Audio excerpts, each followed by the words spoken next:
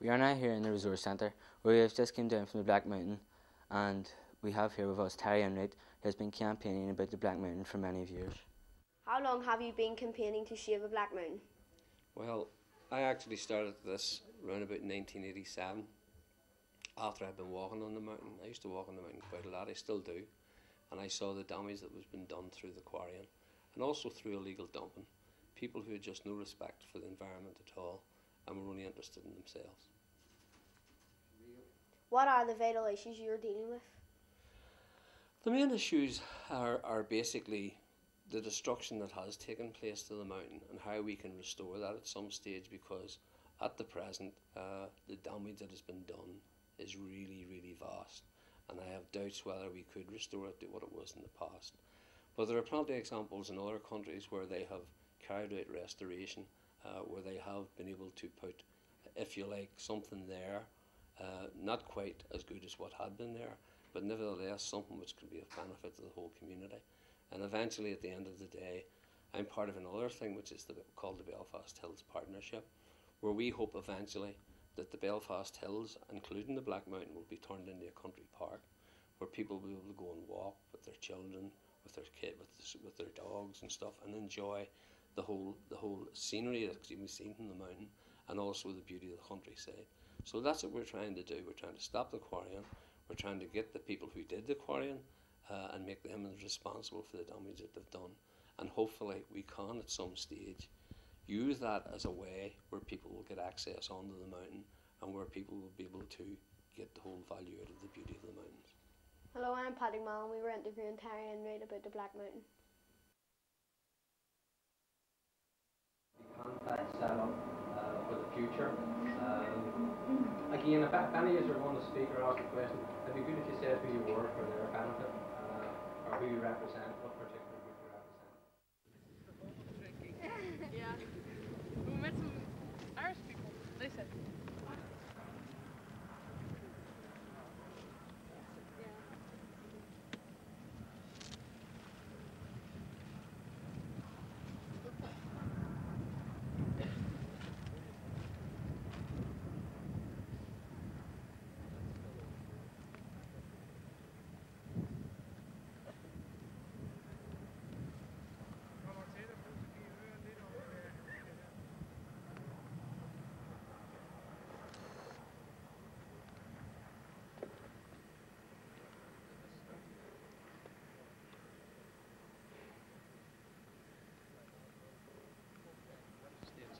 That. Now, there's something like 300 other quarries in the north of Ireland, so our argument has always been there's no need for them to be taking this from this particular place, they get the stone from other quarries, because this is the backdrop to Belfast, because communities live so close to it and suffer from all the effects of the extraction. The dust, I have slides and stuff which shows the explosions taking place and the dust coming over the top and covering the houses and things like that. So those are all the reasons we put forward that they shouldn't be taking the rock.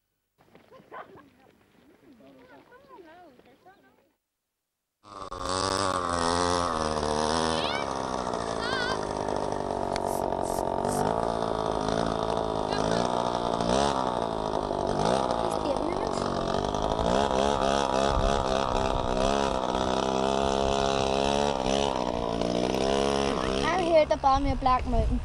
You're here to see us at Black Mountain. We're here to record some stuff tonight. This is Calvin's going to ask Brother John some questions.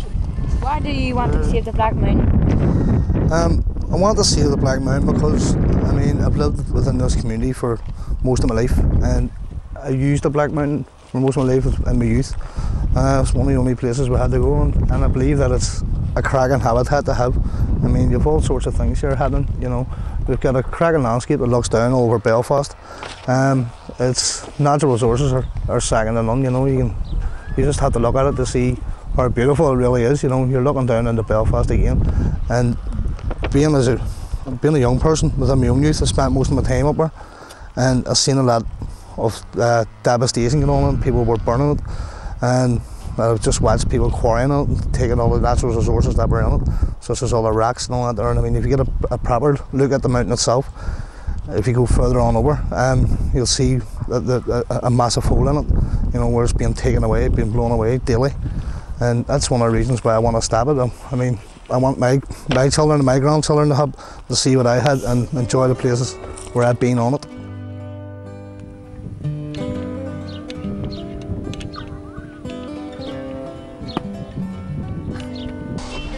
Excuse me, I can see you walking up the mountain with your dog. How important is it to you? To go up the mountain, very important. I've always been up the mountain all my life, full of dogs and kids out of school, when I was a kid myself. And it's a pity to see it being destroyed. I don't like seeing it happening. That mountain's lovely, it's a lovely wilderness for all of us to use, and it's a pity to see it being exploited like that, getting destroyed by quarry lorries and that kind of work. Thank you very much for your time. You're welcome anytime. Okay? Thank you. Right.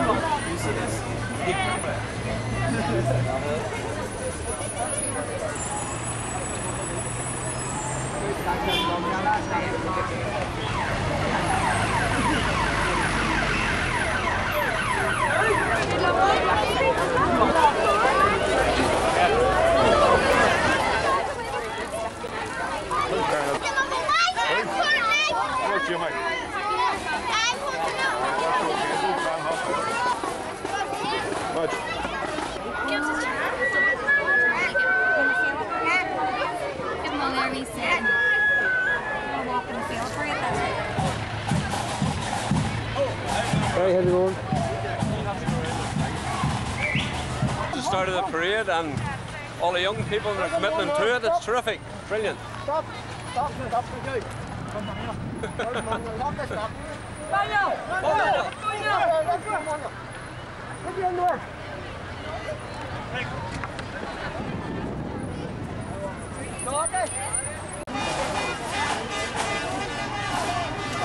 Oh, they kissed the camera, D.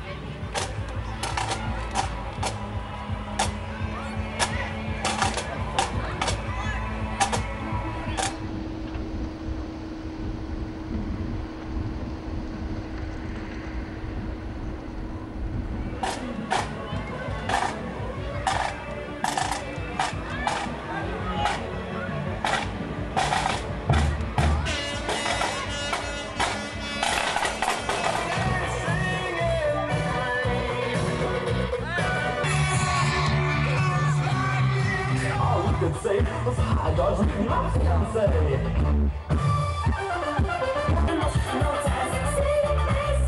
Everybody for coming along and participating in this.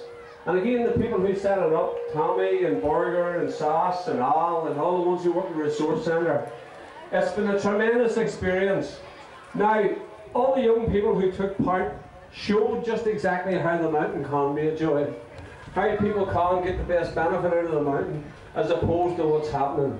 Now, the destruction that's taken place there, everybody has been able to see it. Everybody sees the extent of it. And I think now, going back 17 years, we've been campaigning to stop this quarrying. And the people who were involved in it at the start have now died, have now passed on, a lot of them. Old Eileen Fulton and the O'Hara sisters. But what I'm really glad to see is a young generation taking up that fight again to try and stop the destruction that is taking place. And what we have to do is to make those people who have destroyed it responsible for that. There's no way that we intend to let those people walk away and just leave a massive hole in the mountain. They're going to have to be accountable for that. And the other important thing is I want to say to all of you people, and you young people particularly, that the Lagans, although they've become millionaires, will be remembered as the people who tried to destroy the Black Mountain. You and the coming generations and your children and your grandchildren, you'll be able to tell them that you didn't stand idly by, that you tried to stop that destruction. Now I have no doubt that we will win this in the end. But what we have to do is to keep campaigning, keep harassing these people who are responsible in the DOE and the planning service and the people who made millions out of it. We're talking about millions. And they've just watched that mountain disappear. But I have no doubt that at the end of the day we'll make those people accountable and that we will give that mountain back to the people who it belongs to. I don't care whose deeds are on the land. That mountain belongs to everybody and we will have that mountain back again. Gonna be the mayor.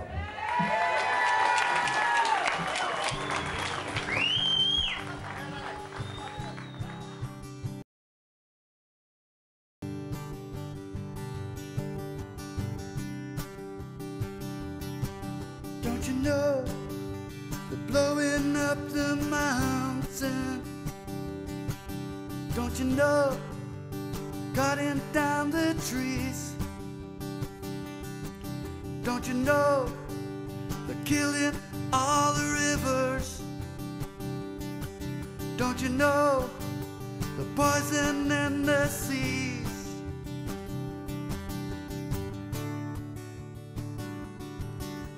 I don't know where you're up, but it isn't where we are.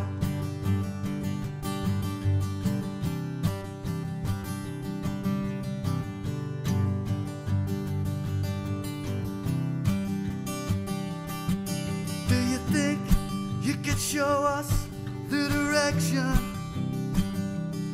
Or would you lead us to a cliff and let us fall? Would you listen when we say this boat is sinking? Would you listen, hear our call?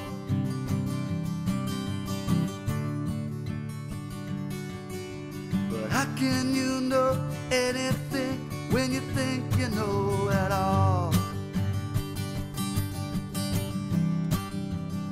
You think you know it all.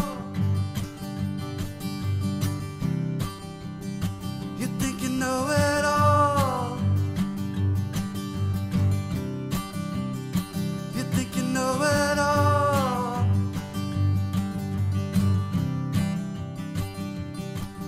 Can't you see the sun ain't rising? Can't you see a hole up in the sky?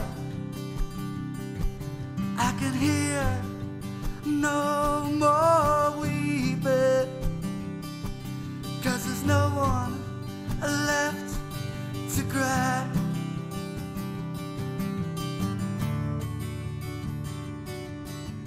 How can you know anything when you think you know it all?